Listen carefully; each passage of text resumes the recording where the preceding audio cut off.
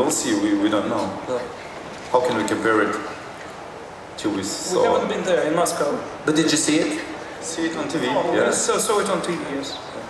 And we saw some prints on asphalt, on roads in Moscow. Отвлекали от дорожного движения. Any questions? Does anybody have a question? I think we're open to tangents. No? This time we have 39 countries. Who is your favorite? Except yourself. Except yourself. Who do you like the most? We have a music specialist one in our group. He will... А, ты знаешь? Давай ты скажешь. Страну просто назови, которая тебе нравится. Страну назови, как это бывает. I like Aisha from Latvia. Latvia? And pretty girl from Germany.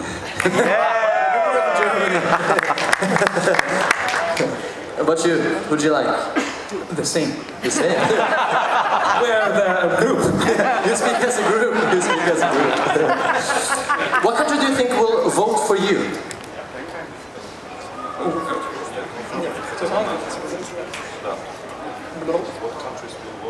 I don't think that there will be whole countries that are voting for us. Some people from different countries. Hard to say. It's so hard to say that we will not say it.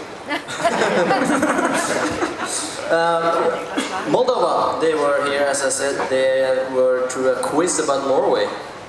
Are you ready, guys? They made 4 out of 5. Okay. Okay.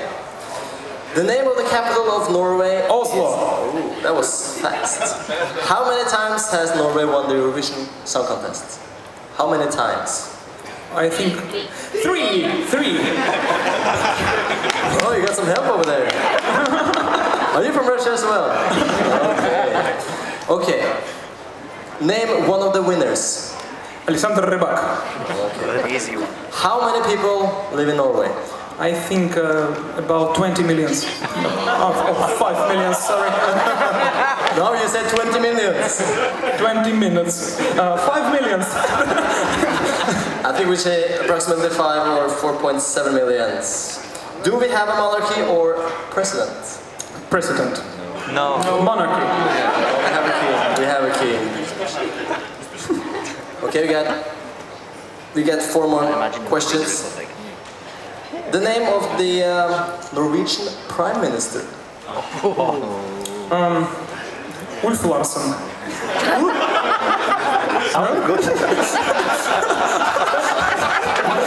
I voted for him. Okay, what's the name of the Norwegian group that had a hit called Take On Me? Aha. Do you know the song? Of course. Can you sing it? Take on me.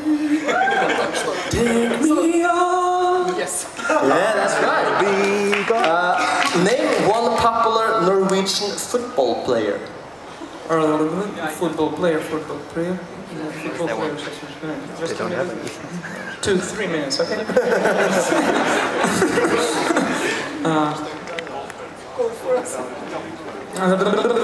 Solskjaer. Yeah, Solskjaer. Yeah, Solskjaer.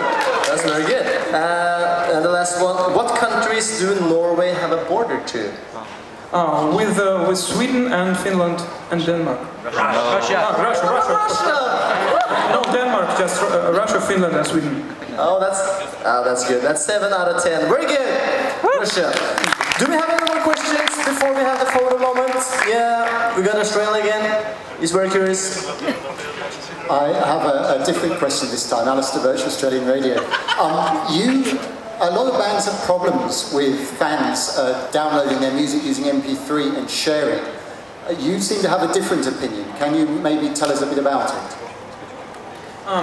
You know, when we were not popular at all, younger years ago, we posted our MP3 files, music for free, of course, on our site 4 years ago.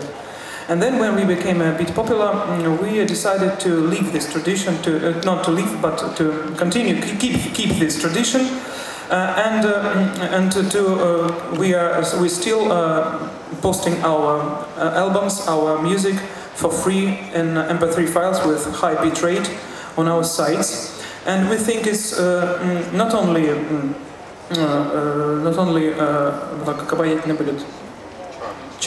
charming, but also it's very rational, because it's very nice if you want to hear something, you just go on the site and listen to the music, and there's no some barriers for you, and that is why I think the selling of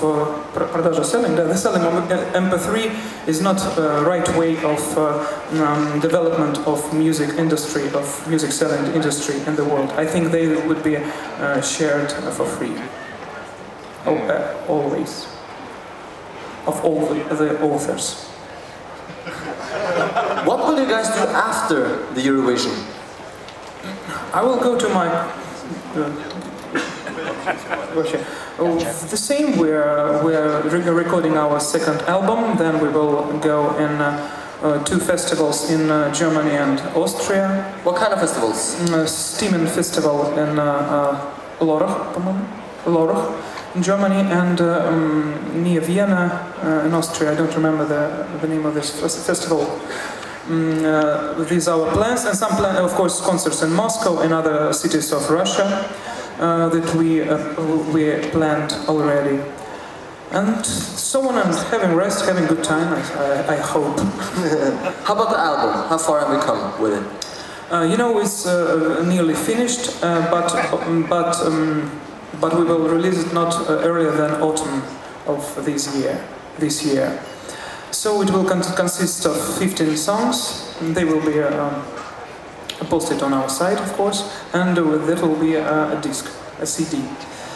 So that is all that I can say about it, because the most interesting, I hope, is the music on it. If you win the Eurovision, how do you think your life will be changed? If you win the contest. I think we will be more popular in Europe and all over the world, and in Russia also. Because many people in Russia watch it. Maybe yourself. Yeah, and I hope that nothing changes. Yes, but we still are hoping that nothing will change in our usual life, because we like our way of life, and we are working on keeping it so calm and straight as it was many years ago. Do we have another question? It's open for the press. Do anyone speak the mother language and want to ask some questions? Someone from Russia? Товарищи россияне, спросите вопрос. We have one in the front here. You need a microphone. Evan will come to you. Здравствуйте. Здравствуйте. Афанасий, я вообще-то из Греции, но ничего. Как вы... Сейчас, подождите. Я знаю, как... I know how it is. To speak a foreign language. Как вам пришло прийти на Евровидение, дать вашу песню, чтобы поехать на Евровидение? Вы сразу... Вы думали много об этом или сразу захотели? По-русски можно ответить, да? Я думаю, что, конечно, ну как мы думали, вы знаете, там была смешная достаточно история. Года 2 назад и год назад нас задавали вопросы журналисты и спрашивали, вы бы согласились принять участие в конкурсе Евровидения? И мы такие говорили, знаете, если нас позовут, то мы, наверное, согласимся. А потом выяснилось, что надо самим подать заявку. И мы подали эту заявку. Вот, и, собственно, попали на конкурс в России, выиграли его.